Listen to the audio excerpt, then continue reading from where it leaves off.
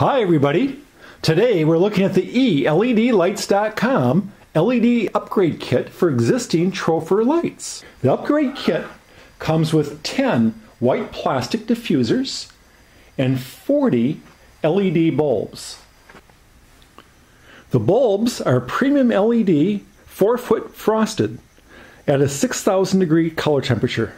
The white plastic diffusers are 46.5 inches long and 26.5 inches wide. Upon opening the box, we can see each light bulb is packed in an individual tube. Here's a close-up of the tube end. You can see it's a white plastic frosted tube. Looking at the back side, we can see the entire tube is extruded aluminum backing for stiffness. Each bulb also comes with wiring instructions. We're getting ready to install this unit in a Troffer light fixture. Here's the light fixture we have. This one's got a bit of a twist because it can be dimmed to where just one bulb comes on, off, or 2 bulbs, or 3 bulbs. So this may have some tricky wiring here. We'll find out. But here's a general idea of what the ambient light looks like. Kind of look around a typical office environment.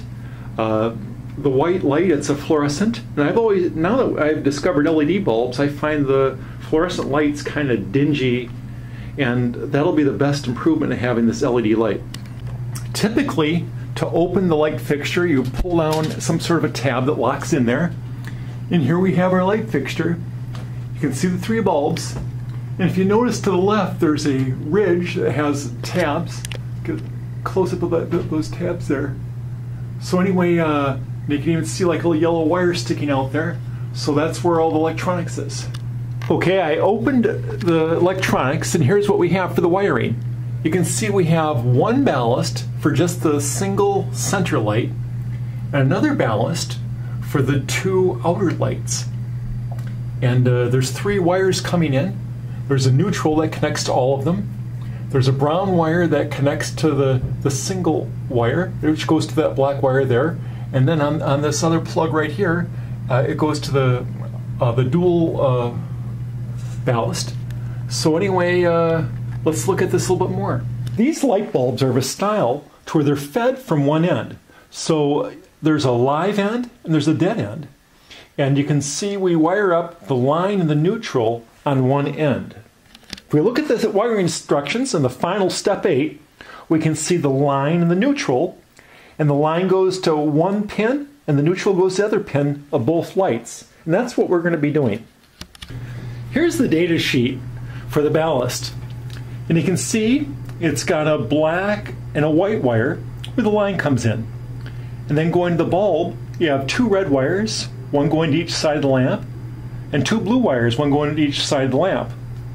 So in order to wire up the LED bulbs, we need to disconnect the black and the white wire, and then we hook up the black and white wire to either each of these red wires or each of these blue wires. So the whole point is on one side of the lamp, wherever it's physically convenient for us, we'll have it to where the line, the black and the white will eventually, from our line, will eventually go to one side of the lamp. Here's the Sylvania data sheet for the dual bulb. As you can see, it's got a black and a white where the line comes in. We need to disconnect that because we don't want any power going to the ballast. And then we have 2 yellow wires, and they go to each side of the lamp. So, and then on the other end, we got 2 reds going to one lamp and 2 blues going to another lamp.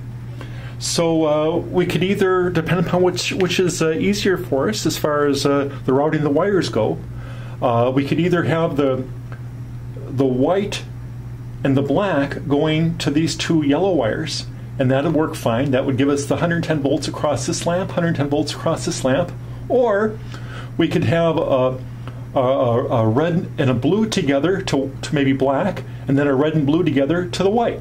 And that way we get 110 volts across here, and then 110 volts across here, and that would work depending upon how we physically want to wire up this bulb. Okay, you can see I cut the white and the black wire and the two red wires.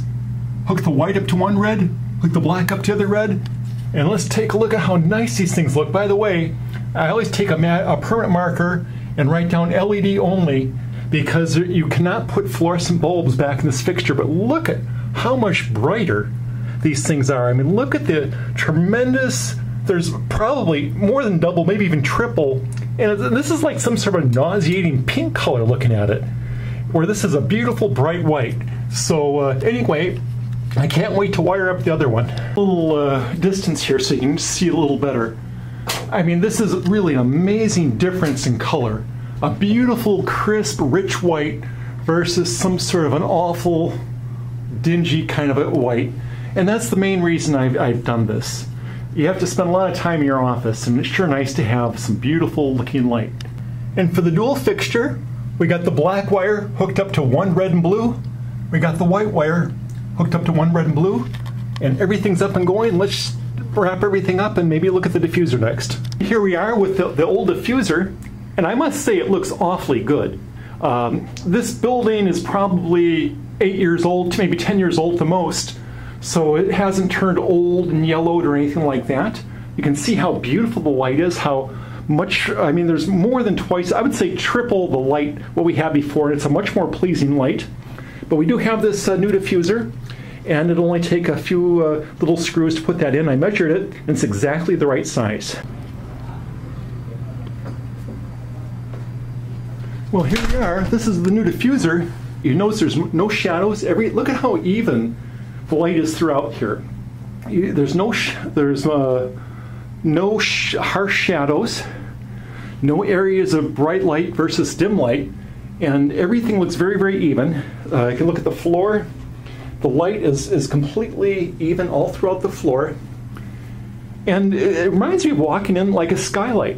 The color temperature seems to really match like the outside light. If there was an actual skylight in the ceiling with natural light coming in, this is kind of what it would look like.